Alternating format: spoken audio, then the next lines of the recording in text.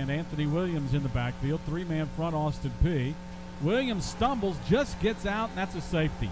He does not get out of the end zone. He loses his footing in the end zone, and it will go as a safety for the Governors. The ball carrier was down in the end zone. The result of the play is a safety.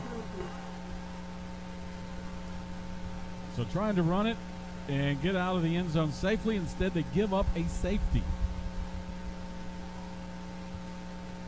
2-2, start off 1-0 in United Athletic Conference play. Lumberjacks will fall to 2-2, and they start out 0-1.